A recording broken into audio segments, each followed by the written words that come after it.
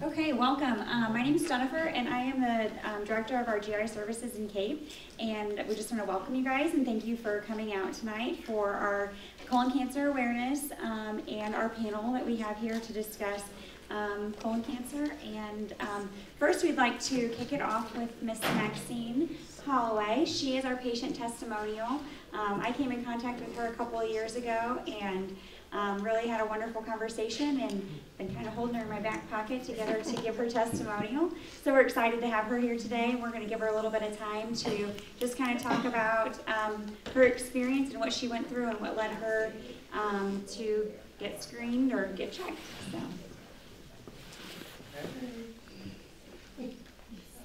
Yeah, right up here, yeah. Good evening. Good evening. My name is Maxine Holloway, and I'm a colon cancer survivor. Okay, I started off working. I do a lot of working 12 hours a day. All of a sudden, I got sick.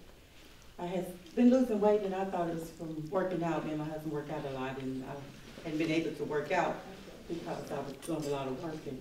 Well, I started getting sick at work, and I was eating a little bit. Then I couldn't eat anymore, so I went home and I laid down because I figured I was just tired. So after that, it went on for 2 days, and my news and Tuesday, well, Wednesday I got really sick.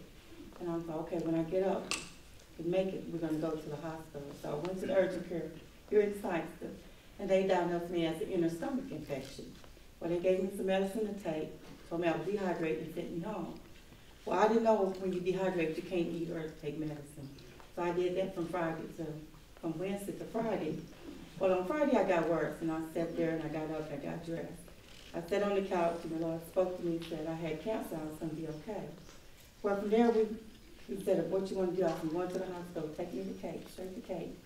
If I die going to Cape. That's just how I felt at the time. So we went to Cape, we went to Southeast Hospital. So we got there and they said, you dehydrated. I said, that's what they told me on Wednesday. And they like, what? So they took me in, ran tests, and bit me in. From there, that's when I met my doctors. Thank God for my doctors. Amen. Yeah. So I got, back up a little bit, I got really sick, and I couldn't eat nothing and drink anything, and I did that for 3 days. And I'm like, something's going on. And from there, I went to the hospital. When I got there, they checked me out, and they said, well, we're going to have to do a colonoscopy, which I had had one before and nothing showed up. So I went there, and they did that. First met Dr. Bartow, and I said, okay, so I don't like drinking that medicine. I'm sure nobody does. So we did that, and he came in, he said, you have colon cancer. I'm like, colon cancer? He said, yes. And I asked him, I said, do you believe in God? And he said, yes. I said, I do what you tell me. You do what you got to do. And we'll go from there. And then after seeing him, we did the surgery. I met Dr. Kelly, and from there, Dr. Moore. So we must listen to our body. When we're not feeling good, get checked out. Sure enough. It's very important. Cancer is not what kills us. What we don't know is what kills us. Because I know we get cancer, we all get panic, oh, I'm going to die. No. I'm a living testimony that you don't die from cancer. And the doctor told me that you listen to your body. And so we must do that. Listen to our body, get checked, and go to the doctor. Thank you.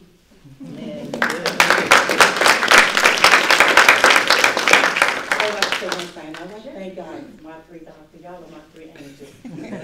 I still see them and I love y'all. Thank you, Maxine. So we'd like to kick this off by first introducing you to our panel. Maxine's done a wonderful job kind of already starting to do that. But so we've got Dr. Keller here on the end. He's our gastroenterologist at Southeast. We have Beth Altenthal. She is our, I don't know your exact title, nurse navigator. So she does a lot with our patients to navigate them through the process once they are diagnosed with cancer, and then also doing a lot of big role in our genetic testing as well. And then we've got Dr. Bartow here. He is a general surgeon with Cape Surgical Clinic, and then Dr. Moore is one of our oncologists at Southeast too. So we kind of have some things set up, and then we're going to open it up for questions after, and hopefully wrap it up by about 7:30, okay? So Dr. Keller, if you want to kick us off and kind of tell us why it's important to get a colonoscopy and maybe a little bit about prevention of colon cancer. Sure. Can everybody hear me okay? Yeah, so colonoscopy is our main modality to look for colon cancer, and colon cancer is a very preventable cancer. You certainly, like Ms. Maxine said, you want to listen to your body. If you feel like you're having symptoms, which would be bleeding or pain or constipation or bloating or something of this nature, then you certainly want to get checked out. But we would like to prevent this from happening. So colon cancer prevention is the key, in trying to find these polyps. And polyps are growths in our colon. They're kind of like moles, for lack of a better description, and those growths can turn into colon cancer. And if we can take those polyps out before they turn into colon cancer, then we can prevent the cancer from occurring. And right now the guidelines for African Americans is age 45 to get screened, and that would be with colonoscopy. And then for whites, it's actually age 50. Now there is some discrepancy right now. The American Cancer Society is saying actually we're going to move that up to age 45 as well for whites. But right now it's age 50, and I imagine it's going to be dropped down to age 45 in the near future. But it's certainly a preventable cancer and something that we can take care of. And if we do find a cancer, like in Ms. Maxine's case, if we find it early enough, it can be treated and cured, and so it's a very treatable cancer if we find it in early stages. As far as diet goes, I get a lot of questions about diet. There's no like hard, fast guidelines. There is, with ground beef, there is a thought that more than 2 servings of ground beef a week increases your risk for colon cancer, and actually countries that are vegetarian have a low incidence of colon cancer. So that kind of speaks to the red meat and ground beef more specifically. There is a recommendation to take a baby aspirin that help with polyp prevention. It's not, you'll take a baby aspirin and it'll totally prevent polyps, but it will help. And there's some studies looking at aspirin-type medications that show in folks that have genetic syndromes like polyposis, that you can decrease the amount of polyps you get with an NSAID, like a baby aspirin. So that's another way to help prevent. And then there's some thought about vitamin D. Taking vitamin D will help with polyp prevention. So I don't know, are we going to have questions at the end, or do we? Yes, we were going to open up questions at the end. Okay. So, Beth, would you like to talk about the importance of genetic testing and how it helps with prevention and maybe what your role is? Okay. Okay. Get this on.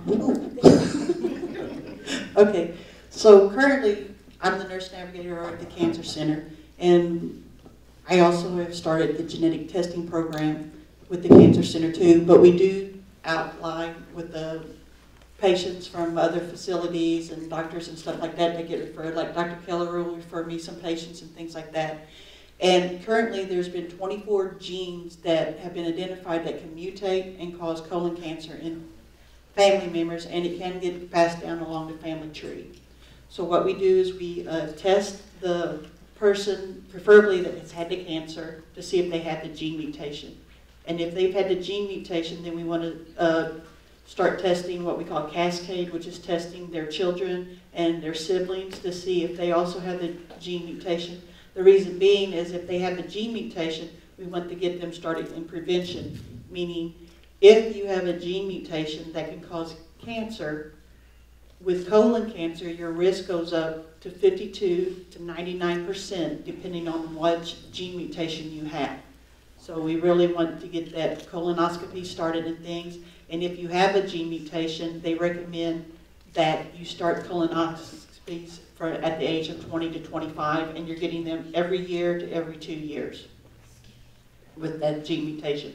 Another thing I do is if we have a person comes in and we do a test on them and they have a gene mutation and they're not fixed up with a physician, or their physician is unaware of what to do with that gene mutation, then I work with them to either get them into a physician or make sure that the physician knows what type of testing and the frequency of how they need to be done.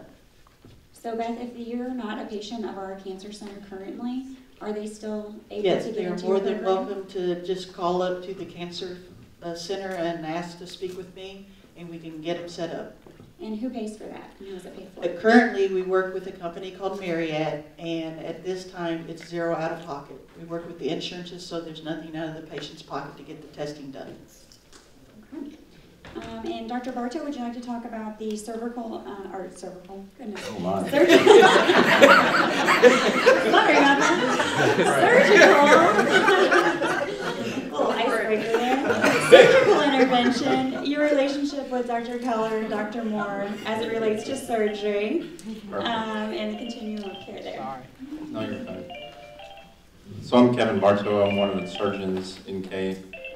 I work with these two guys quite a bit. I recognize a lot of faces. I would say first and foremost, hopefully the big thing is to get your screening colonoscopy, because then you don't ever have to see me. And Dr. Keller can take these polyps out that don't turn into cancer, and then you don't need a surgeon, okay? So that's the big thing. Tell your family, tell your friends, get your screening colonoscopy. Dr. Keller needs to pay for a new car, so get a colonoscopy.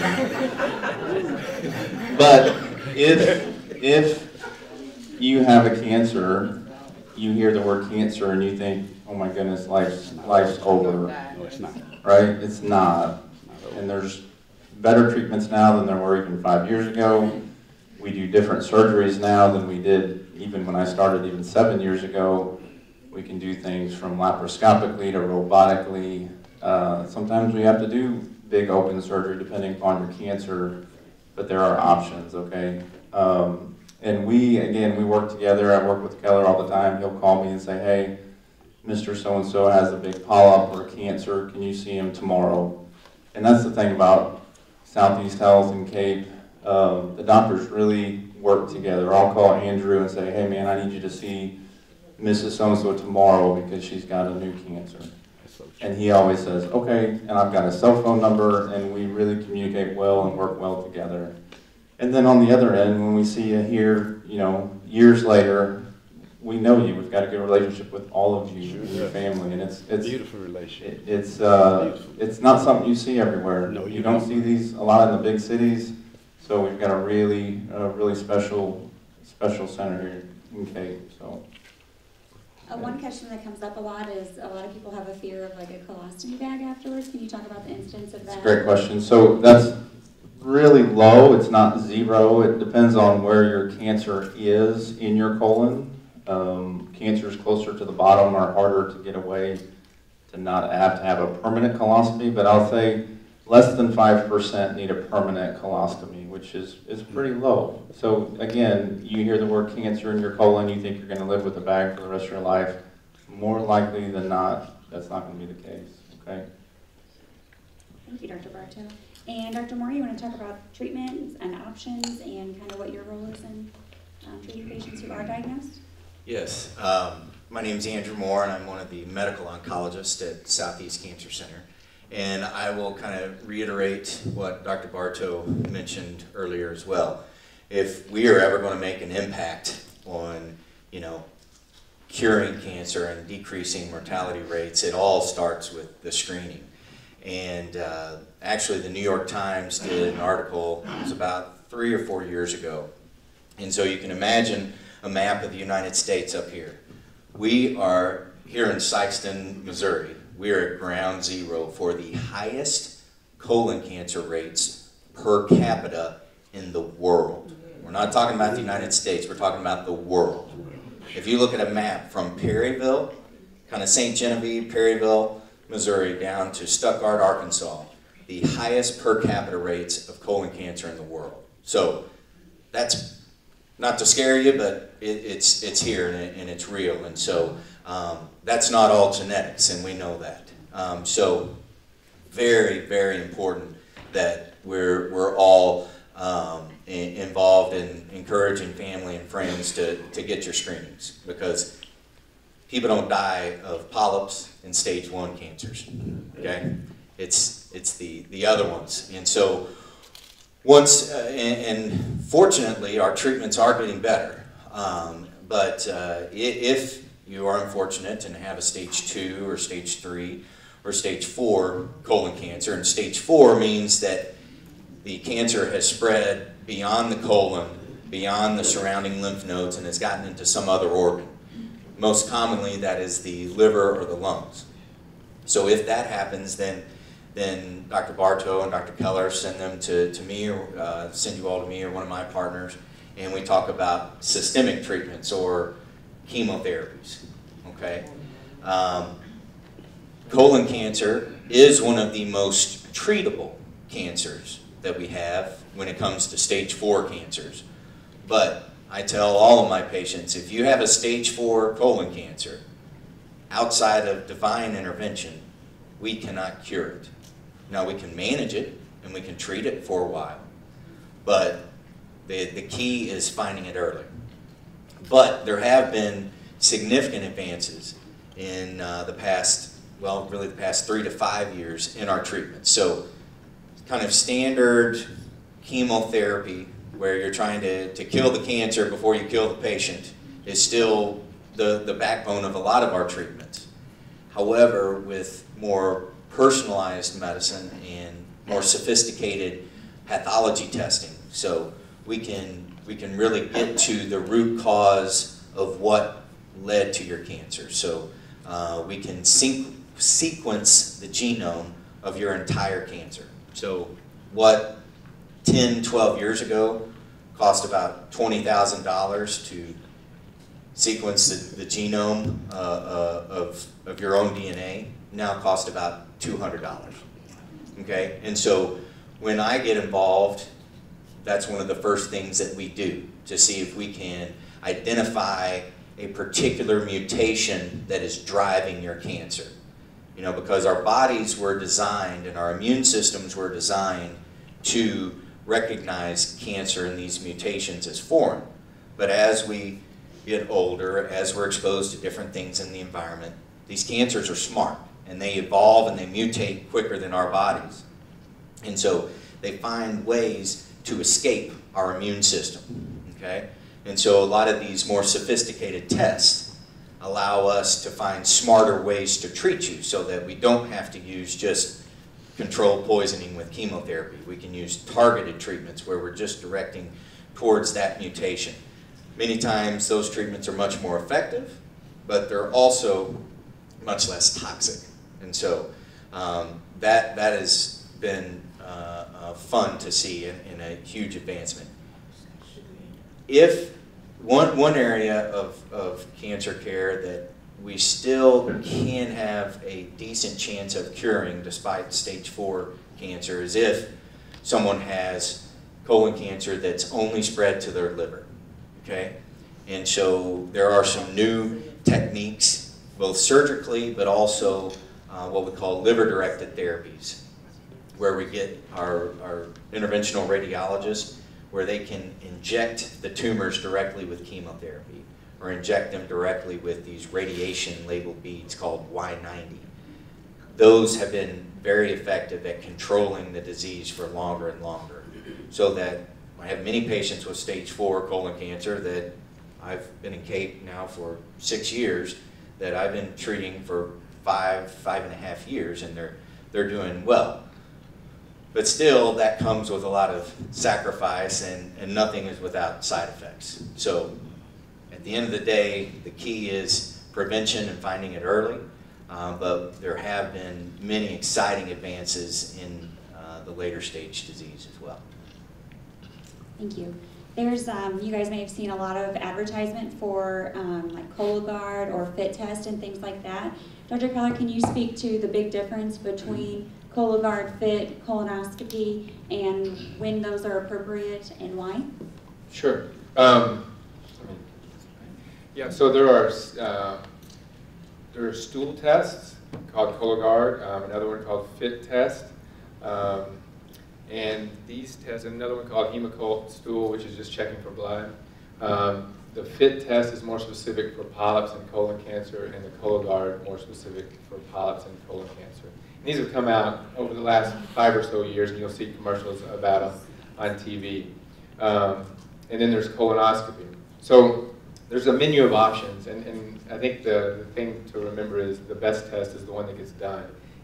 Certainly colonoscopy, you have to drink a prep and clean you out, and you go to the hospital and you have to take a day off work and you get medication to go to sleep, and then we do the procedure to take out the polyps. So there's a lot involved there.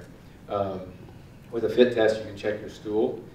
It is not as good as colonoscopy from polyp detection, which is the name of the game, like we've all discussed up here. We're trying to prevent colon cancer from occurring, and so FIT test does test for polyps, but more advanced polyps.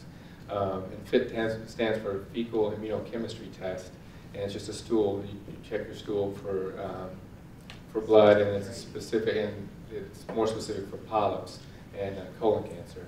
So, but at the end of the day, it's a better colon cancer detection test than a colon cancer prevention test. Same thing with Cologuard.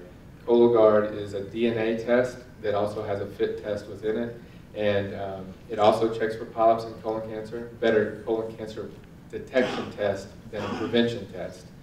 But at the end of the day, if you're saying I'm not going to have a colonoscopy, which is the gold standard for colon cancer prevention and colon cancer detection, if you're not going to have one, then one of these other tests may be right for you. There are other instances where you may qualify more for a stool test than the actual colonoscopy initially. I think there are pluses and minuses to all these.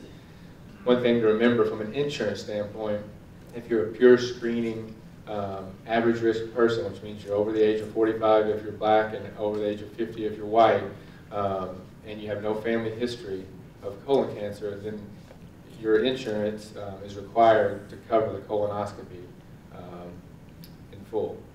So it'd be a free colonoscopy essentially.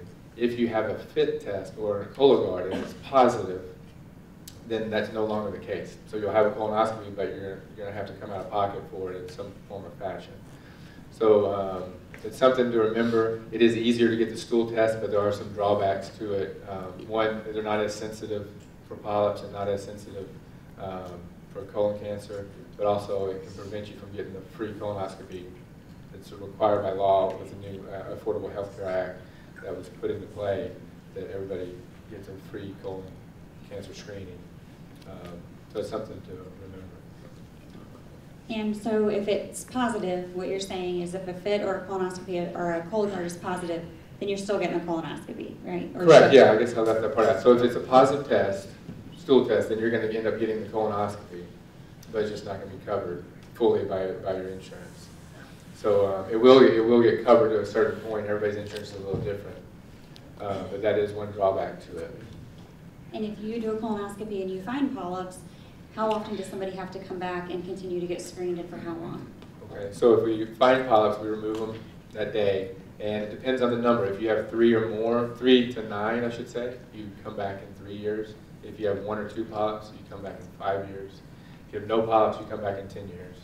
And if you have 10 or more polyps, then it's, you come back in 1 year for a repeat. And Beth, could you talk about the criteria that somebody would qualify for to go through the genetic testing? Like, not anybody from the public can just come and get tested, right? There's certain criteria that you have to meet to fall under that free screening process. Right. Correct. Yeah. So. Do you want this instead? So, anyways, so as far as with the recommendations with getting genetically tested, they've changed the standard so anybody that has had colon cancer or colorectal cancer, 64 years old or less, automatically should be genetically tested. Anybody who has not had cancer and you have a family member who has had colorectal cancer, less than 64, and you have a first-degree family member that's been less than 50, everybody, then you qualify to be tested. Or if you have 2 or more family members at any age that have had colon or colorectal cancer, you qualify to be tested. You can take my word for it. Yes, they do. Okay. It's all right. And Edna. So, Dr. Moore, you touched on Southeast Missouri and south of us being a colorectal hotspot. Yeah. So that's something that's been big and that I think we know a lot about, but do you know like any other things that could lead to that, or any other things that maybe is more prevalent in our area that people could not not do or refrain from doing that would help us to decrease those rates besides getting screened? Absolutely. And so I will start this out in saying that causation is the most difficult thing to prove, and hopefully there's no one here from Monsanto. And hey, I will admit, I come from a family of farmers, but if you look at, personally, I think water supply has a lot to do with why we're such a hotbed right here. If you look at the Missouri River coming in there at St. Louis, and then the Ohio River there at Carroll, I mean, we drain about a third of the country. That water drainage is coming right through here. So most cancers do take kind of a two-hit hypothesis. Usually there's kind of a genetic predisposition of some type. And if there's a real strong genetic predisposition, a lot of times we can pick that up in the family history, and that's why we do the screenings that Beth was talking about. But environment does play a huge role. So I always say control what you can control. So what we can control is obesity and smoking and diabetes.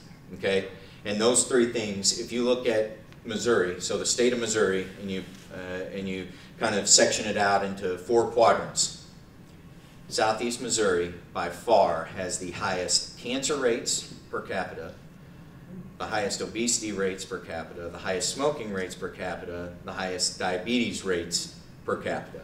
Okay, so although we may be exposed to more in our environment that Southwest Missouri isn't, Northwest or even Northeast Missouri is not, there still are things that we can do. So we know that especially GI cancers, there is a strong correlation between obesity rates and GI cancers.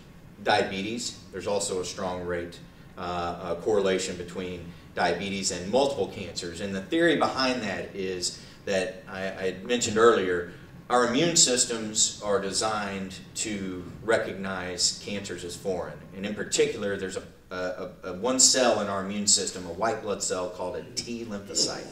Okay? And those are, I call them like our Navy SEALs of our immune system. They search and destroy, and they're spectacular cells. Well, diabetes and high blood sugars stuns or kind of paralyzes your immune system. And so when you have uncontrolled diabetes, your immune system is not near as strong. So, you know, control what you can control. So keep your diabetes under control, weight under control, don't smoke, and then the rest. Don't drink the water. Well, you said that. You said that. Dr. Bartow, you talked a lot about the different interventions that you're able to do with robotics and open procedures and things like that, or even laparoscopic assisted. Can you talk about the different recovery periods for that and what that looks like, and how you decide which procedure you would do for different people? Yeah, so it depends on, again, location of tumors. So the colon's really long, and there's kind of different parts of the colon. So sometimes if the colon's lower down near the bottom, it's a little bit tougher to do a surgery on, and a lot of times we use a fancy robot machine to help us. It can see a little bit better, and it has a little bit better movement with its arms. If it's a big cancer, we usually do a kind of a big open surgery where we have to make a big incision. Usually that's in the you're in the hospital for 4 to 5 days with that. With the robotic surgery, it's a big advance. You can sometimes be in the hospital only 2 to 3 days. And then we also do kind of a hybrid laparoscopic surgery, which we do a lot still. And again, that's probably 2 to 3 to 4 day in the hospital, depending upon how quick your bowels start to recover again. But it's a much, you know, used to even 10, 20 years ago, you had surgery, you had tubes coming out of every orifice, you weren't eating for, you know, a week, and it's not the way anymore. Usually you wake up, you don't have tubes coming out of your nose, you're drinking fluids that night. It just takes a few days to recover in the hospital. And then this next one for you and Dr. Keller both. What is the follow-up interval for somebody who is diagnosed with cancer and has surgery? So ongoing, how do you all follow them? I gotta turn my mic Okay, so the year after, so you get diagnosed with colon cancer, you have your surgery, then the annual colonoscopy, so 1 year after your diagnosis of colon cancer, we'll repeat the colonoscopy at that time. And then it kind of depends, if we don't see polyps at that time, then it's a 3-year interval, and then that can get spaced out to 5 years. You'll never go further than 5 years back, but most people are in a 3-year interval after being diagnosed. So it's 1 year and then 3, depending on if you have polyps. And how often do you see them, Dr. Bartow? I usually see my cancer patients at least every 6 months for about 5 years, and then every year after that. And usually, again, they're seeing an oncologist, usually Dr. Moore, who's seeing the patients every 3 to 6 months as well. So we've got, and then, you know, I'll see them in the office and send them, hey, Dr. Keller, this patient needs to have a colonoscopy, and Dr. Moore is on top of it as well. So it's a lot of office visits, but it's something that we don't take lightly, and we keep you on track. And Dr. Moore, how long do you continue to follow patients? Yes, so the first 2 years, every 3 to 4 months, and do blood tests, one of which would be a tumor marker called a CEA, which is kind of a crude barometer of maybe something that's going on. And for patients with stage 2 and stage 3 colorectal cancers, we do a scan, a CAT scan of the chest, abdomen, and pelvis once a year for 5 years. So I typically continue to follow the patients for 5 years, and then after that, it's kind of patient decision. You know, sometimes it's fun for us to still get to touch base with you once a year, because it's like, all right, this is why we do what we do. But sometimes patients are like, man, I've had enough of this. So after 5 years, it's your choice. So does everyone get surgery for colon cancer? Like surgery by Dr. Bartow, or does sometimes the colonoscopy take care of that? Sometimes, very rarely, you can have cancer within the polyp. So we talked about how polyps turn into colon cancer. Well, if we catch it right in the nick of time, sometimes you'll have this polyp, and it kind of looks like a mushroom. So it has a stalk, and then the head of the polyp, and they could find cancer inside of it. They call it a carcinoma in situ. And I go in, and I don't know it at the time, but I'm taking the polyp out. And when the pathologist looks at it, they'll say there's actually some cancer within this polyp. And in that setting, they'll look at the stalk and make sure there was no cancer within that stalk. And they'll may do some scans to make sure there's no lymph nodes present anywhere. And if that's the case, then you may not have surgery. But that probably happens a handful of times a year, maybe less than that. So you kind of touched on this in the very beginning, but does everybody have the bleeding, abdominal pain, Right. bloating? Is everyone symptomatic? No. So colon cancer, stage 1 and 2, actually can be totally asymptomatic, meaning no symptoms, no bleeding, no pain. Everybody, you just feel normal. That happens quite frequently when I do a screening colonoscopy, and we'll find a cancer in there that's early stage, but yet the patient had no symptoms. So that's something we don't want to wait for. You don't want to wait for the time where you're starting to not feel right and you're having constipation or bleeding or changing bowel habits. Not everybody, but if we stay within the guidelines and get screened at age 45 or 50, and if you have family history of colon cancer, it should be earlier than 45 or 50, we can help prevent the cancer from forming. I think it's important for me to point out, if you have a family history of colon cancer and that person in your family was a first-degree relative that is younger than the age of 60, then the guidelines say you need to be screened 10 years prior to that person being diagnosed. So let's say they got diagnosed at age 53, then you'll need to get screened at 43. And can you clarify first-degree relative is? Like mother, father, brother, sister. Then if you have, and also they've added this year advanced adenomas, and with that, an adenoma is a type of polyp, the type of polyp that turns into cancer, and they've added advanced adenomas to that as a family history of colon cancer. Advanced adenoma is equal to that because people are getting their screenings when they should. if you have a person at 53 that has this large polyp with advanced adenoma, which means it's the step right before colon cancer, we caught it just in time, those people, their relatives need to get screened 10 years prior to that, at age 43. Does that make sense? So just to add on that, the scary thing is I'll see a lot of patients in my clinic that Dr. Keller has scoped, and they come in and we'll ask them, well, what symptoms do you have? And more than 75% say they have no symptoms and they have cancer. And they didn't know it. You know, 2 days ago before they got colonoscopies, they didn't know they had cancer. They felt perfect. So that's, again, get your screening colonoscopies. And can somebody take the question of, you know, we're seeing a lot of stuff in the media and in the news and in research of people younger than even 45, even though the recommendations have changed, a huge increase in younger people being diagnosed with colon cancer. So, you know, maybe just talk about maybe why, or if we don't know, or maybe things that could be contributing to that, and how maybe people can share with their families what their steps should be. That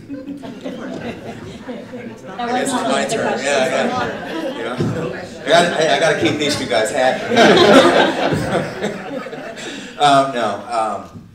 Well, I think probably one of the big reasons why we're seeing that, and the younger you are when you develop any cancer, but in particular a colon cancer and also breast cancer, the higher your likelihood is that you may have one of these hereditary or genetic syndromes. It's estimated that we've only identified about 10 to 15% of families that actually carry these genetic syndromes. And so I would say, as far as impact that our clinic has made, hopefully on the overall generational health of Southeast Missouri in the past 5 years that I've been here, is probably implementing the genetic testing program. So those 60 some odd families that have been identified because we ran the test and the patients were willing, that's where you make an impact on a lot of that. So I think genetics plays a large role, but also Dr. Keller hit on earlier, you know, in the prevention keys, but our diets. I think genetics and then our diets. You know, we eat a lot more processed foods, a lot more foods that have been, you know, hormonally modified, engineered. A lot of more simple sugars, our diabetes rates, our obesity rates, all of these things that weaken our immune systems, that allow for these mutations to kind of set up residence and grow and proliferate earlier in bodies. I think those are the two main things. And Dr. Keller, somebody hasn't been screened, which I hope you all have, but if you haven't and you are ready to take that step, how would you say they would get in touch?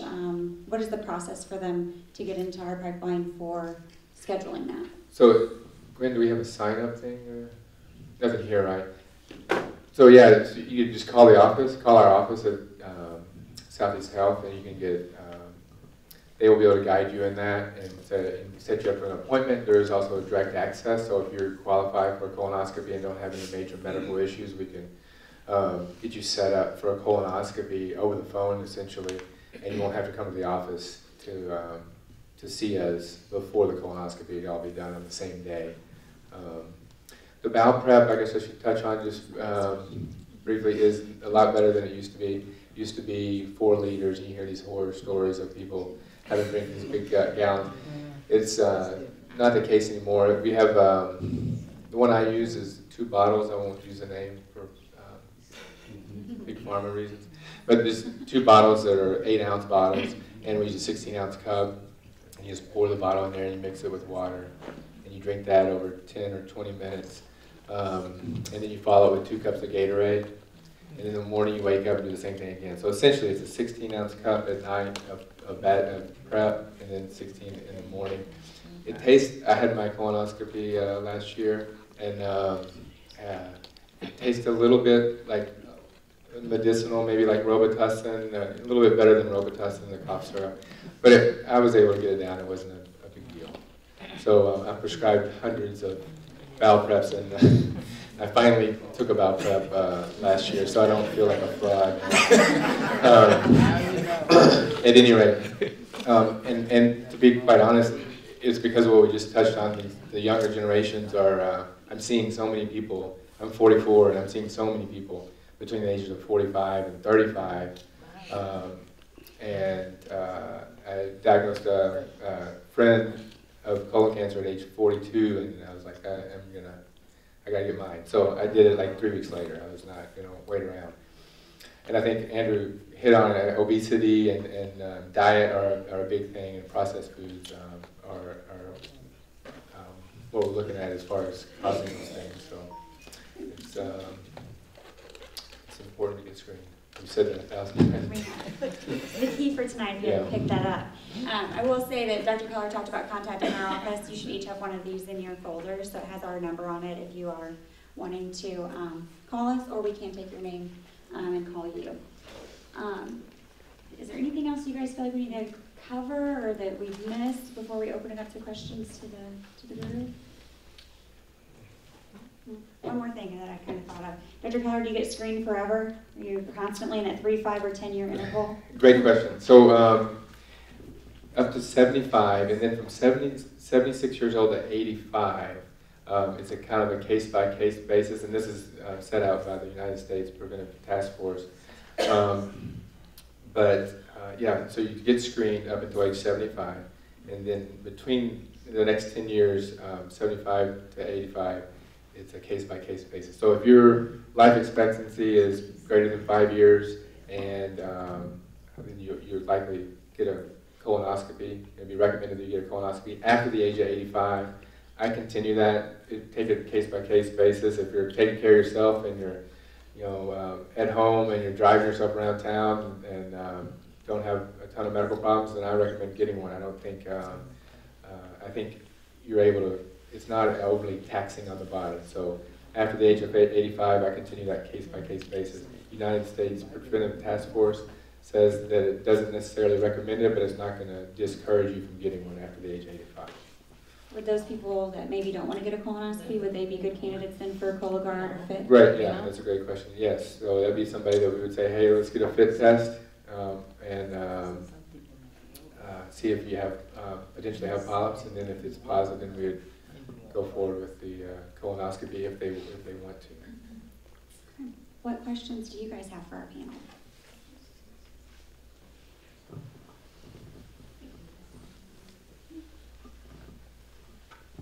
I have ulcerated colitis and diverticulitis. My last colonoscopy, I had 8 polyps, but they were benign. I had very excessive bleeding where I needed transfusions afterwards. They said it was because of hemorrhoids that they may have touched. When should I get my next colonoscopy? Right.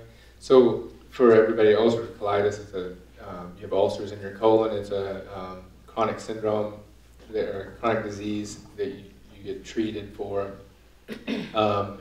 After 8 years of having ulcerative colitis, it's recommended that you get a colonoscopy every 2 years from then on.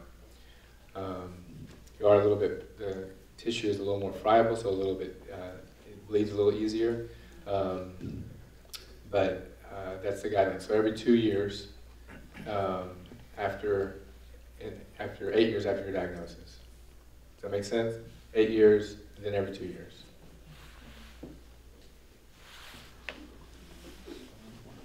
8 years? 8 years, so after you first got diagnosed, what year were you diagnosed? Long time ago. Yeah, so you're probably in that 2 year interval now. Even with the 8 polyps. Right. It depends on, when you say benign, it's hard to say if there were, they want to know they weren't cancers, but if they were adenomas, is a type of polyp, or something called a hyperplastic polyp, which is a polyp that doesn't turn into colon cancer, so we don't get concerned about that. So it kind of depends on what type of these polyps were, but yeah, it'd be 2 years. Thank you.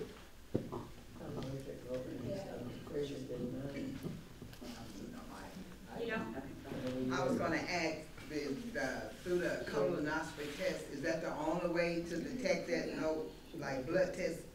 show that? Right, so there's no specific blood test, but there are some stool tests. The FIT test and something called Cologuard. They're not as sensitive for polyps, but there's certainly options if you do not want to go through the colonoscopy for certain reasons. So the FIT test, they've done studies with the FIT test versus the colonoscopy, and the colonoscopy detected twice as many polyps as the FIT test. They were close as far as detecting cancer. You know, as we said, it's not the name of the game. The name of the game is prevention, but they were close in detecting cancer. Colonoscopy is about 10% better than FIT test. And then Cologuard, which is a stool DNA test, which you get mailed to you at your house and you mail it off, is at about 90% for colon cancer and about 40% for certain kind of polyps that turn into colon cancer, called sessile serrated adenomas. So not overall great percentages from the fecal studies, the stool studies, to detect polyps, but they're okay for detecting cancer. And I only recommend those in these scenario that Jen brought up. Somebody who's older, in 80, 85 range, that maybe we can do it in that setting, or somebody has some other disease that may be a little bit harder on them to get a colonoscopy. And I kind of take it like, how would I treat my family member if my mom was here, and that's how I kind of try to look at things. And right now, I would not recommend a stool study if I have the ability to get a colonoscopy.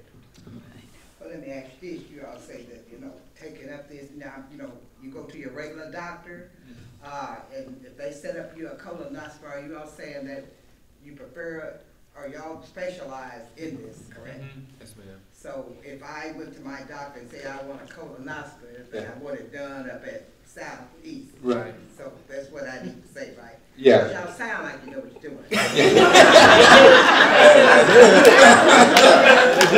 let us fool you. Don't let us fool you.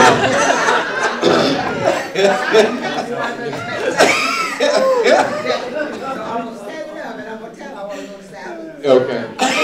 He likes to joke and tell people that he looked it up on YouTube before he gets started. So, yeah. I don't need a mic either. My question to you all is that you all only specialize in doing colonoscopies and working with colon cancer. You don't diagnose other gastro problems that a person may have? Right, so they're kind of the master of all trades. Like GERD or any of that? I do that. Okay, all right. Yeah, so yeah, upper like scopes and belly pain and things like that. TIF. Would a person be that new procedure, the TIF procedure? For reflux? Yes. Right, I do not do that. You don't do that? No, that would be, there are a couple of things similar to the TIF, and actually, just to touch on that, I guess, proven for reflux is a Nissen fundoplication, where you wrap the end of the esophagus with the end of the stomach, essentially. It'd be way outside my field. This is Dr. Bartow. But they do that with that robot that he was talking about. And it's, and actually sent my brother-in-law to get that surgery about 2 years ago, and he's done great with it. So, but that's not my field, that's his field. That's his field, okay. Yeah. So March is Colon Cancer Awareness Month, which is why we focused on colon, just to clarify that. They do all kind of deal with a lot of other things, and we, you know, you can call our office for, you know, anything going on GI related. Dr. Keller certainly. We've got a couple of really great nurse practitioners. We'd be more than happy to see you guys for that too. But with this being Colon Cancer Awareness Month and our topic today being prevention and recognizing colon cancer and you know, how you should proceed through treatment and get screened, that's kind of why we're focusing on that. So I'll respond to that question. A colonoscopy is very important to get. And also going to see Dr. Kelly. He's really good. Dr. Bartow is too? Dr. Moore?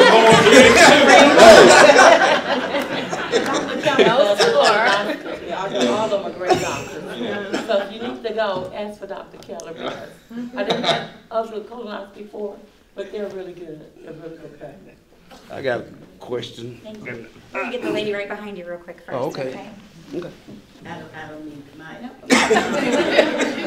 I think you answered one of the questions I had was about how often to get tested for the polyp, because like 5 years ago, I was in the hospital for something else, and they ran that test. And the drink, I looked like to me, I drank a gallon or something like this, maybe.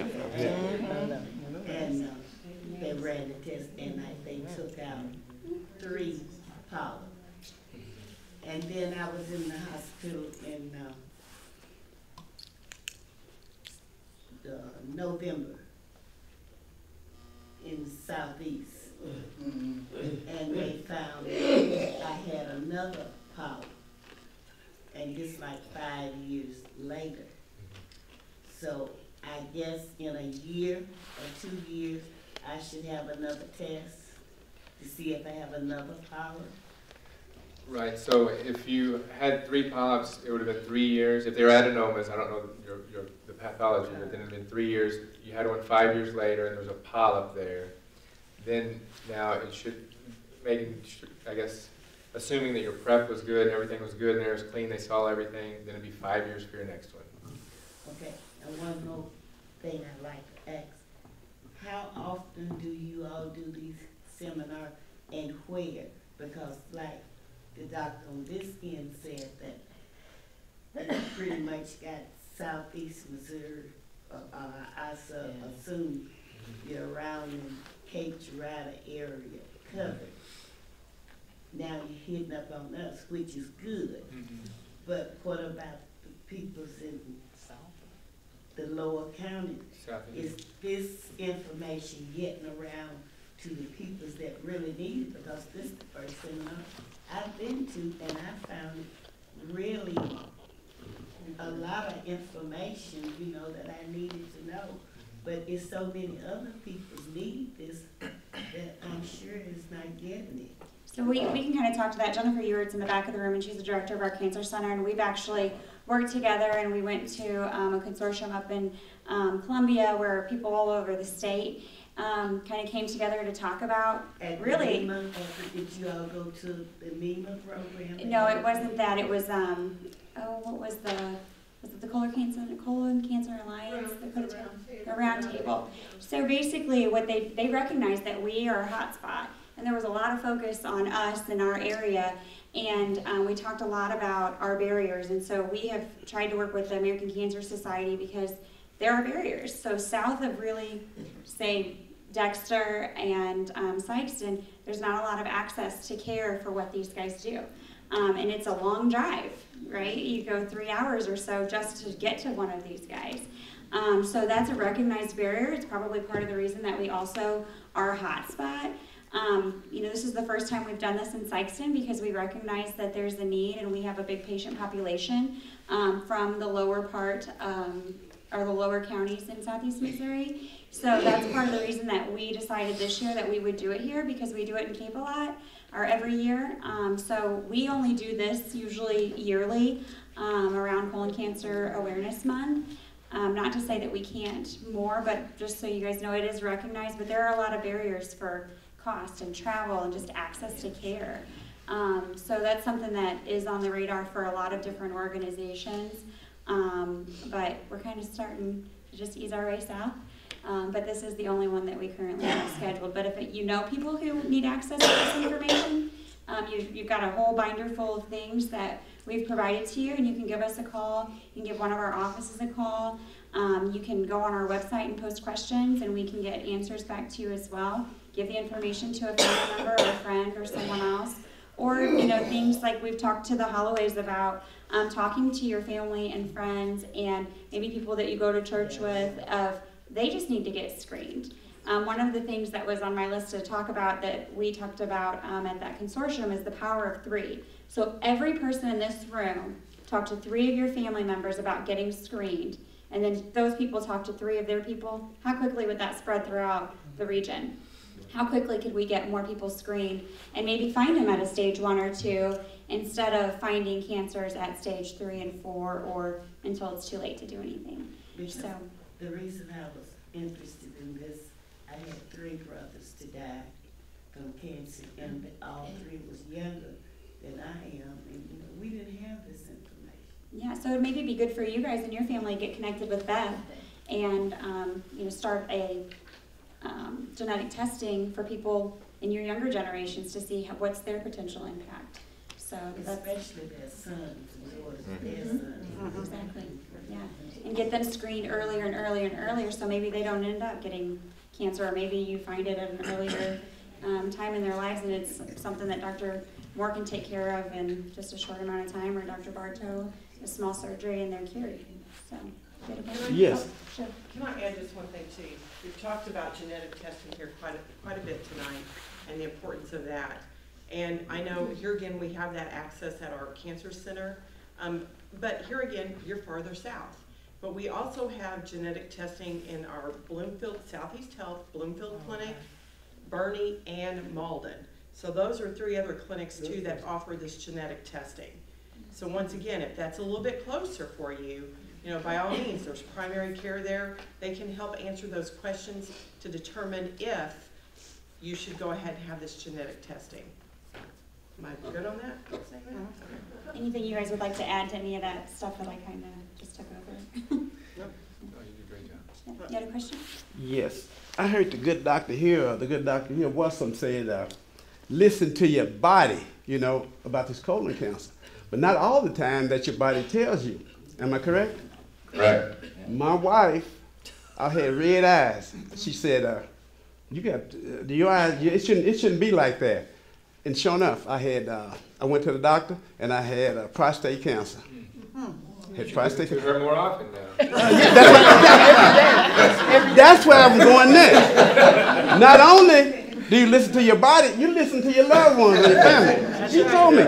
And just to comment on what she had, colon cancer. And I looked at her and I said, she didn't have no symptoms. And I said, why don't you go get her? Flu. You had the flu? I had the flu. Okay. And I was losing weight. And I asked her, I said, will you go have a colonoscopy? She did not turn away. She said, yes. And that's where we sent her to Dr. Freeman first.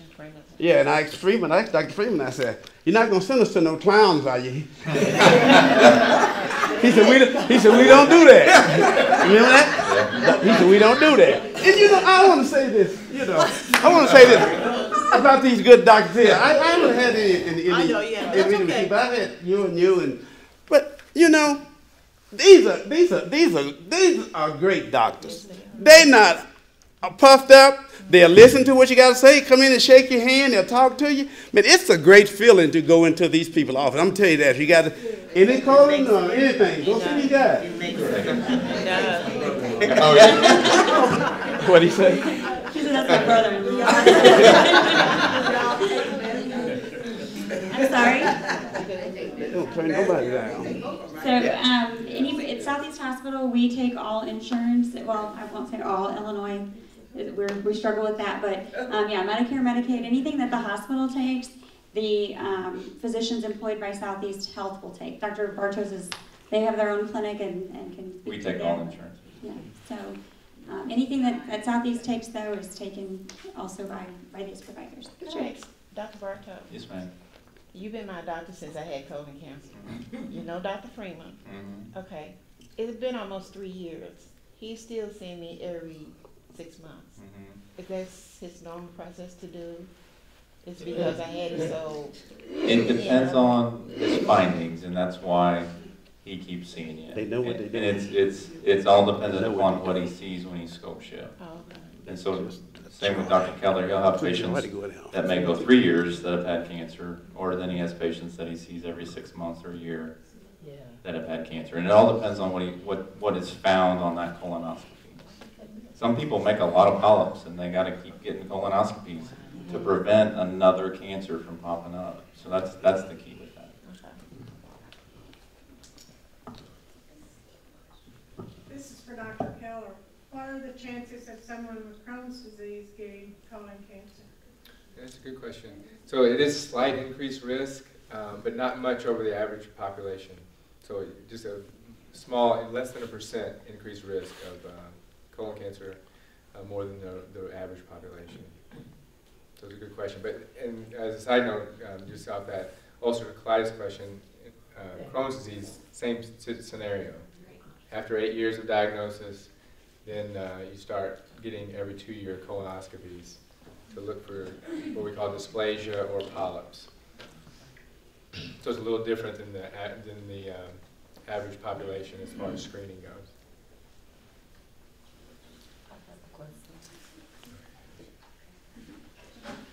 Well, to just make a clarification on my, for me, I see Dr. Snyder, and he's done all of my colonoscopies that I've had in the past. So if he were to find something, then he would refer me to you all.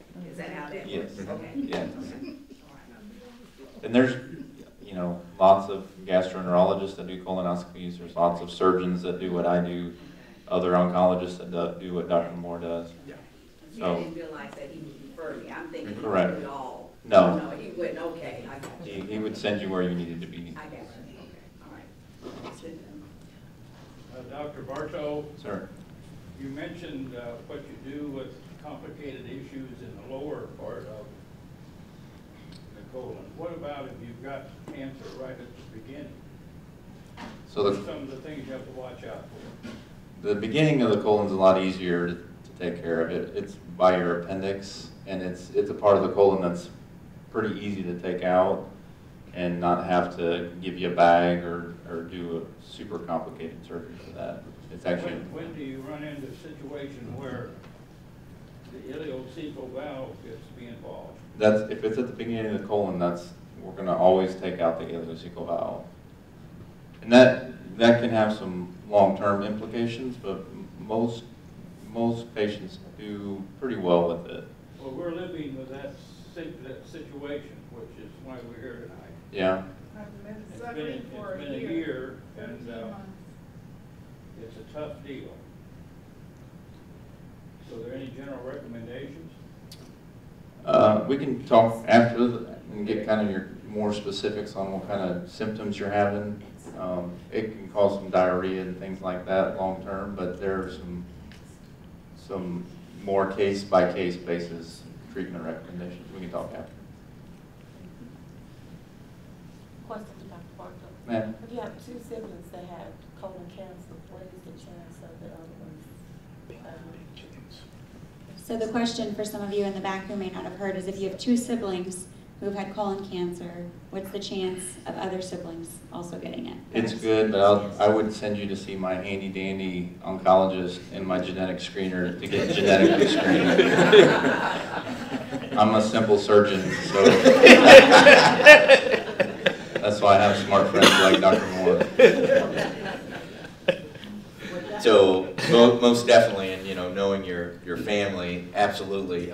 Every first-degree relative that any of you 3 have absolutely needs to be screened closely, and not just for colon cancer. So that we are focusing on colon cancer, but other cancers can be associated with that increased risk: breast, endometrial cancers as well. Yes, as long as I'm saying with that, it's 8 of us kids and my mom. My mom had breast cancer. I had a brother with throat cancer, 2 sisters with colon cancer, and my dad died with prostate cancer, and the other sister with uterus. So we all had some sort of cancer in our family. Your people should get tested tomorrow. Yeah, that's, that's... We've told them. We've told them. We'll get tested. Yeah. Are the tests specific, or how specific? Are you talking about the genetic test? We'll let Dr. Moore talk about that. So, and remind me, because that was surprising, and if you're okay with us talking about it, but yeah, your testing really came back unrevealing. I promise you that if there was an exam that I ever took that had your family history on it, I would be, oh man, that's a slam dunk. That is Lynch syndrome, da da da. Well, so obviously we know that you've got the perfect scenario. Just because this genetic testing comes back negative, or we don't find something that we can identify, I don't trust that. No.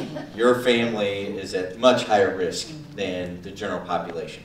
And so it may be that 10 years from now, we, we find the Maxine Holloway mutation or something. And that's, you know, we're screening for that. But right now we don't know, because if you look at the way, and that's a good point, especially in some of these younger cancer survivors. If you look at the number of genetic conditions we screened for even 5 or 7 years ago, there were 3 or 4. Now, Beth, we have 24, 25 syndromes in this, or mutations in this panel of genes that we screen for. Actually, they added on 4 more last week, so we're up to 36. Okay, so 36 mutations, whereas when I started in Cape Girardeau, really we screened for 4. So when you take a test, are you testing for a specific cancer or 36? Okay. Or what did you say? What we're looking at is 36 genes that are linked to Okay. 8 cancer, that being prostate. One test. Yeah, one test. One blood test. One yeah. blood test looks at all, to see if you have all of Okay. those. So that's something that I found interesting, and the more that I learned about this is, you said that last week they added 4 more genes. So say the people in this room got tested a year ago, and they were being tested at like the 38 or 28 genes or whatever, and now there's 4 more. How does the company that we're working with, Myriad, deal with those? Do they go back and test those patients to see if they're then positive for those new tests? They notify me if we need to bring them in and test them for those other new updates. So somebody's watching that for you to see if these new things that they're coming out with, you know, are you somebody that should be One more maybe question. tested? Yeah. What is the possibility of an insurer excluding me due to genetic? Okay, currently, your health insurance will not exclude you, but we do not know about life insurance. Yeah. Hey, I'm with Big Brother's always watching. I'm with you. Yeah. Get your life insurance before your genetic cancer. Okay. Yes, ma'am. A little free information. Who can I call for acid reflux? I've had acid reflux for over 20 years. Dr. Keller. He's the man. His hair's a little more long and curly, but he's actually the guy on this flyer here. Shaved and shaved. I mean, I've been in the hospital, I've had upper GI, lower GI, more than once. But still, I have acid reflux. I watch what I eat. I try to eat 4 hours before going to bed. I still have acid reflux. They have medication for that, don't they? That you can Yes. take. Are you taking medication? Yeah, and I take a pill every Well, we night. can Oh, that's different. look at that thing. Give us a call. We can see Okay, see if we can work it out. thank you. I had it. I had And it. all the psych division. We may end up doing this again in a That's right. few more months. Any more questions for our panel?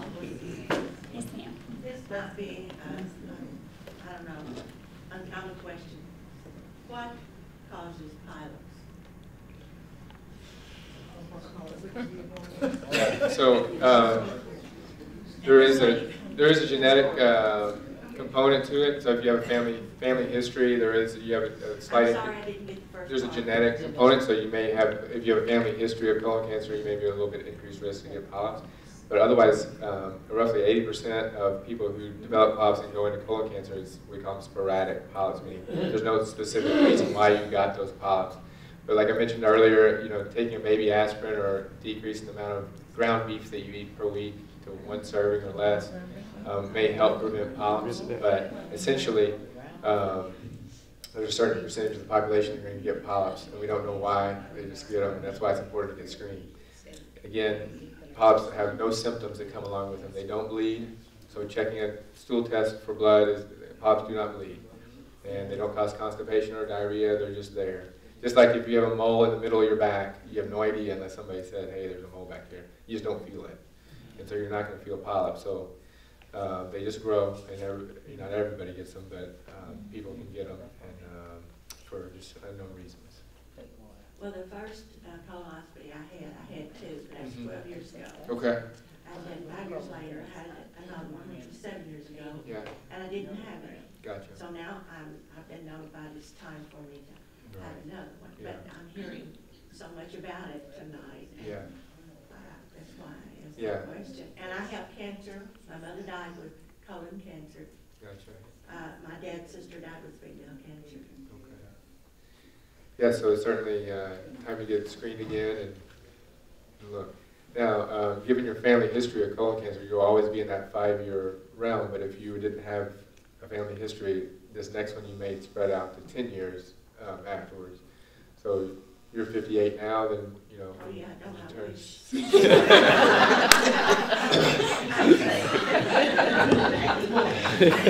Good. All right, I think we have time maybe for one more question. No? Okay, so, oh, yep, go ahead. Just a comment. We attended the atrial fibrillation seminar in Cape, and they recorded it, and they said that they would possibly put it on the Southeast website. So I was just wondering if you all consider doing that, since the lady brought up here about we do need to get the information out. Right, that's a great point. Quinn or Jen? Yeah, I don't know of a plan of that. I think we are audio recording it, but are we planning to post it? Do you know?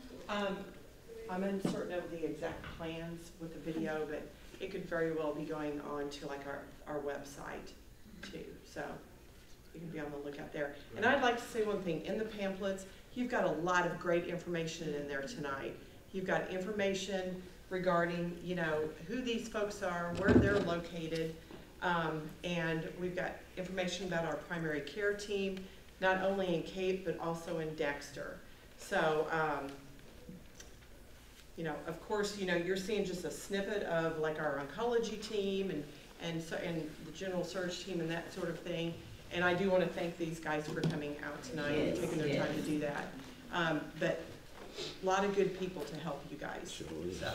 So any other questions you may have, or if you'd like to come and see any or all of us, hopefully not all of us, but primarily, you know, start with Dr. Keller.